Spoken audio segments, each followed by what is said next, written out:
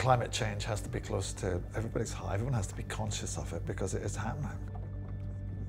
It's going on, you can see the consequences of it, and the consequences are not about just how it's going to affect us, but it's how it's affecting people right now, today.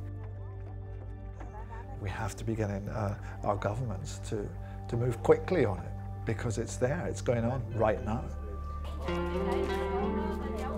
This came about because Oxfam sent me to Vietnam.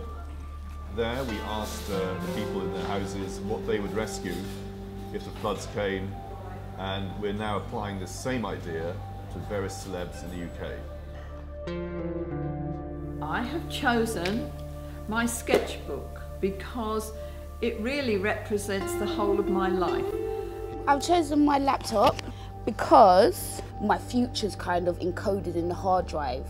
This is not an object, this is a living God. So my father was an amateur photographer, and he was in fact the founder member of the local camera club. This camera was his, and when he passed away, this is what the most treasured item I got from him. I think I'm sure he must have people say this to him all the time, but if I was going to be a photographer, I'd like to be the kind of photographer that tells stories, and that's what I think Martin does so brilliantly. You know, he's one of the greats of this century and the last, and I think for many people, Martin's work has opened their eyes to what photography can be.